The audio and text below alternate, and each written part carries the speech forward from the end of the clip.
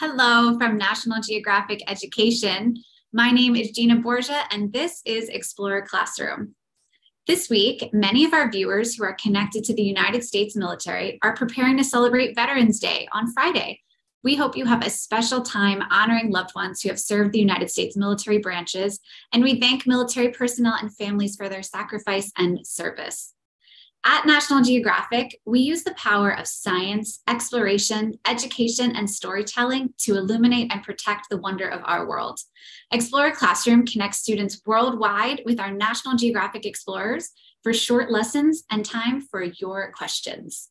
This school year, each month will be organized around a specific theme. And this November, Explorer Classroom has been exploring the importance of learning from the past. November 4th marked the 100th anniversary of the discovery of King Tutankhamen's tomb in Egypt's Valley of the Kings. From the tomb's opening in 1922 to the current day, National Geographic has told the story of King Tutankhamun for a century. And today is extra special because our explorer is joining us from Alexandria, Egypt, Dr. Fred Hiebert. Fred is the Archaeologist-in-Residence at National Geographic Society and a National Geographic explorer who has traveled the world looking for ancient artifacts. This means that Fred uses clues, history, and technology to dig, restore, and study very old items so we can know about how people lived in the past. Today, Fred will tell us about the treasures he has helped uncover from ancient Egypt, his recent travels to Egypt, and what these treasures can teach us about the past lives of others. But before we get into today's lesson, I'd like to welcome our registered viewers who join us from around the globe. Special shout outs for today go to the Ridgefield Memorial High School, Salisbury Central School, Fairmount Elementary School, Gems World Academy, Piermont Village School, William Trotter K-8, and all of our homeschools out there. We are so thrilled to have you here. And with that, let's get this Explorer Classroom started. It's time to turn it over to Fred to share all about the treasures of ancient Egypt. You can take it away, Fred. And we'll just need to unmute you, Fred. Hold on. There we go. Hi, I'm Fred Hiebert. I'm the National Geographic Society Archaeologist-in-Residence. I'm here live from Alexandria, Egypt. I'm in Egypt to celebrate the 100th anniversary of the discovery of King Tutankhamun on November 4th, 1922. It's a big global celebration. Everybody, I think, around the world on November 4th tuned in to hear about the discovery that was made 100 years ago. And we're also going to take you to Egypt from here in Cairo down to Luxor, the ancient capital where Tutankhamun lived and where he was buried and where his tomb was discovered. So let's go to the slides and I'll tell you the story of Tutankhamun and the Valley of the Kings.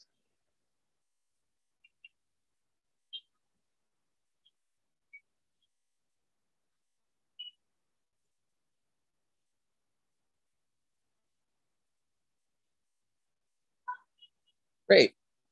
So behind me, what you just saw there is the same as in this photograph, except for the photograph is during the day and it's already evening here in Alexandria, Egypt, is the port of ancient Alexandria, which is where Queen Cleopatra lived. Just a few days ago, I came from Luxor, Egypt, flew all the way up here so I could tell you about our celebrations that we had down in Luxor, Egypt, the capital, Tutankhamun's capital. Next slide, please.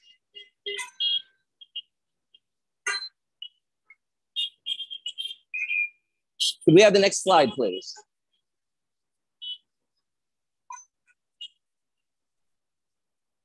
It's up, Fred. It's a map. Yes. Okay. On my screen, it's not up yet. So I would like to tell you a little bit about where we are and and to tell you a little bit about how this is all organized, because I went from North America on the left-hand side of the screen to Egypt, which is in Africa. And it took quite a while to go there. Traveling that far took about 15 hours of flying. Next slide, please.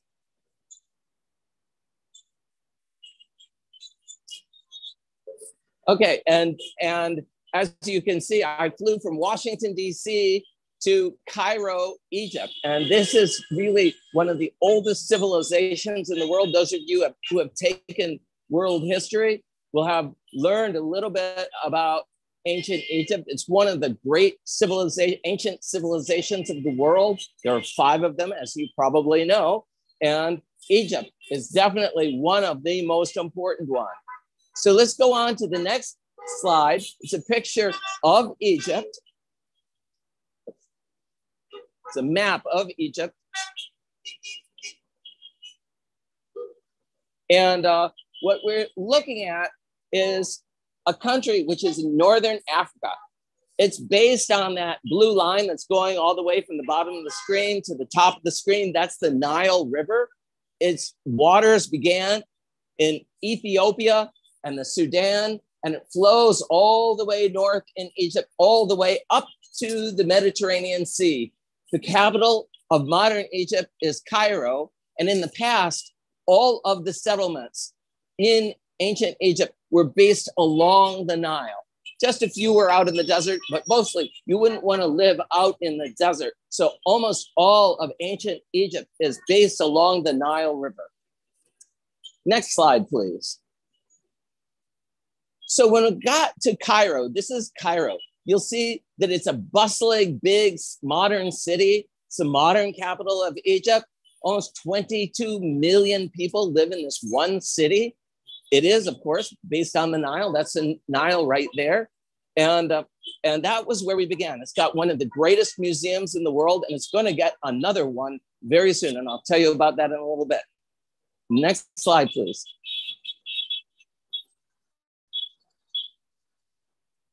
So before we go down to Luxor, I had a chance to tour some of the great sites just outside of Cairo.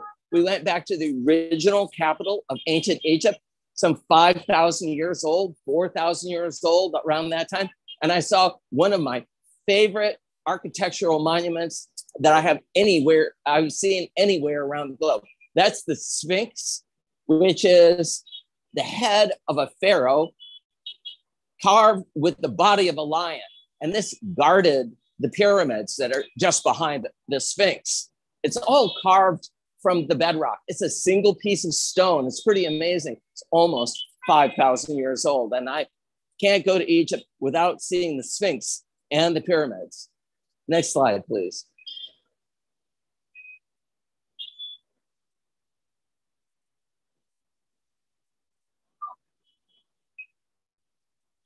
The thing about ancient Egypt is that archaeology is still uncovering so many secrets. We went near the pyramids to go visit the excavation of a friend of mine who's working to figure out who built the pyramids. Some people say that only 30%, just a fraction of all the archaeological sites have been found in Egypt. That means that 70% of ancient Egypt is still to be discovered. So something to think about. And maybe this type of research can even change the textbooks that you're reading about the ancient world today. Next slide, please.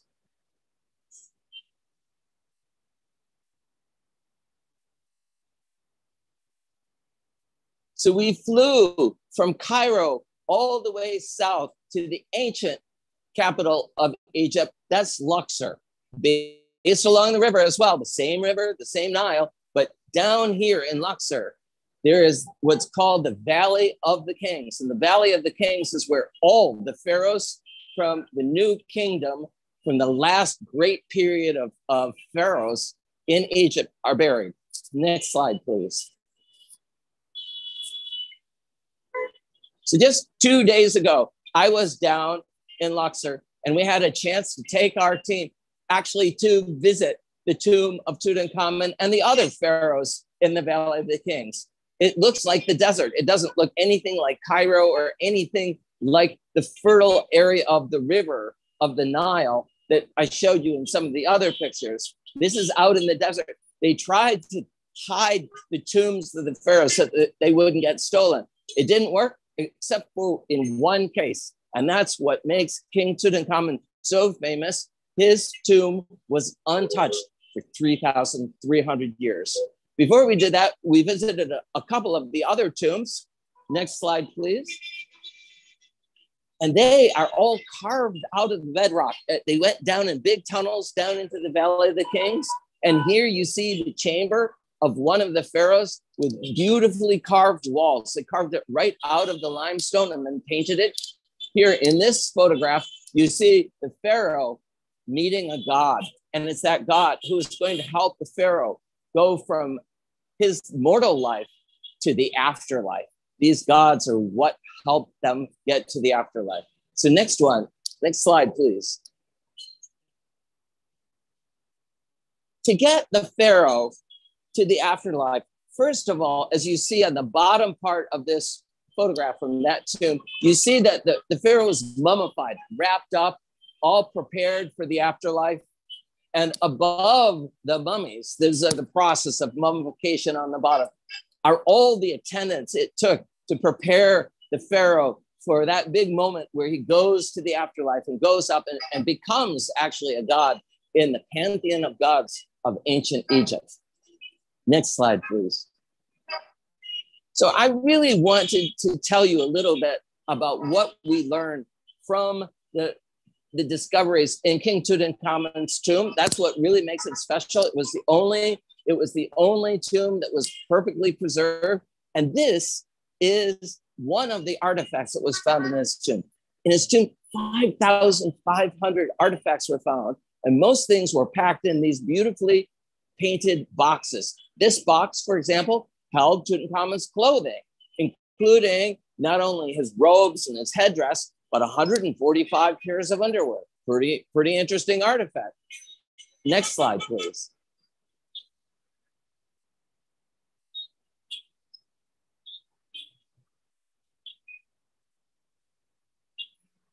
It's so far away that our internet is a little slow here in Egypt. So we also see his throne. This beautifully crafted throne was made for the young pharaoh Tutankhamun. He was made pharaoh when he was only 9 years old, and he only was a pharaoh for about 10 years before he mysteriously died. We don't know. We're here to help figure it out. But the throne is so beautiful. Next slide. You'll see that it is made out of wood, and the whole thing is covered in gold, and it's so beautifully crafted. The blue stone and the red stones are inlays that show on the left Pharaoh Tutankhamun, and on the right his wife Ankhesenamun. It's a very touching scene that tells us a lot about the life in ancient Egypt and helps us better understand what it meant to be like a boy king when you're 9 years old. This throne is for when he was just a young man, who just got married. And for me, it's one of my favorite artifacts in the entire tomb. Next slide, please. We still, to this day, don't understand exactly excuse me. Another one of these clothing boxes in Tutankhamun's tomb is one of my favorite artifacts in the whole tomb. It's another box. Inside were more clothing and jewelry and things like that. But this box, carved out of solid gold, carved out of solid wood, is made in the shape of the name of King Tutankhamun. So when you see the front, you see it's actually an oval, and those signs in the middle are hieroglyphics that spell out Tutankhamun's name. Look, if you're going to go to eternity, you need to put your name on just about everything. Next slide, please. So we still don't know how Tutankhamun died. It's a mystery. We're working on scientifically trying to figure it out. One of the most intriguing theories is that he was out hunting in a chariot. In his tomb, there were 6 chariots that were found made of wood and covered in gold, beautiful gold. And here's a 3D photograph of this, a little video that we have taken recently that was presented. And it's possible that Tutankhamun died when he fell off his chariot while he was out hunting. We don't know. Hopefully, science will tell us. Even today, 100 years later, we're still learning about the mysteries of Pharaoh Tutankhamun. Next slide, please. Perhaps the most famous and most beautiful of all the artifacts in Tutankhamun's tomb was his burial mask. It covered the mummy. It's made of solid gold, and it's just one of the most beautifully made artifacts in all of ancient Egypt. It's so special. It's so special that today, all of these Tutankhamun artifacts are going to be housed in another museum in Cairo called the Grand Egyptian Museum, where all 5,500 objects from Tutankhamun will be on display, and everybody can go and see them in person. Next slide, please. And we're so thrilled that people from around the world are going to have a chance to come visit Egypt and see these treasures for themselves. It's a great place and a great opportunity to visit an ancient civilization, which is just as vibrant today as it was in the past. Next slide, please. Well, as I said, I'm talking to you here in another capital of ancient Egypt, Alexandria, on the north coast. There we flew from Luxor all the way to Alexandria. Next slide, please. And I'll answer your questions from exactly this balcony where I was standing, listening to all the car traffic of the weekend. It's the weekend now here in Egypt, and happy to answer any questions that you have about the celebration of King Tutankhamun, what his artifacts mean, what caused his death, or anything about ancient Egypt. I'm more than happy. Wow, thank you so much, Fred, for an incredible look into your work, and for joining us live from Alexandria. Do you have any advice for the young explorers out there? Like, how can we get involved in uncovering history like you do? It's so cool to actually get on an airplane and go visit one of these ancient civilizations around the world. I'm lucky that at National Geographic, I have that opportunity. But I always like to tell kids, you don't have to get on an airplane to discover history, to find a mystery. Archaeology and history is everywhere, under your feet, out your front door. You can explore your neighborhood. You can explore a local museum. You can go to your library and read books about these ancient civilizations. And once you get the bug to start reading books at your local library, you're on your path to become the next archaeologist. Thank you so much to all the students and teachers for joining us today. We hope that you join many more of our events. But if you are interested in digging more into ancient Egypt, be sure to check out our resource library collection, which we will share in the chat for you. Or as Fred mentioned, you can go hands-on if you are near one of our exhibits and go on a field trip and visit the Beyond King Tut, an immersive experience that will transport your students to the world of the boy king and his quest for immortality. You can find a touring exhibition in a city near you. We'll also drop the link to that in the chat. And finally, you'll want to come back and join us next week as we celebrate Geography Awareness Week. Next Thursday, you can tune in to learn from young explorer Yiwen Wang, who will teach us about the importance of both art and science in communicating data and inspiring action using tools like Geographic Information Systems, or GIS. You can register for this event and more at natgeoed.org/explorerclassroom. And you can request a chance to be featured on screen with us here while you register. Fellow teachers, we've also created a new interactive guide for you to share with your students to take them on a learning journey with each of our special guests. You can find the Explorer Mindset in Action Guide and the Teacher Edition linked on each event registration page. I hope everyone has a great day. Stay curious and keep exploring. Thank you for joining us on Explorer Classroom. Thank you.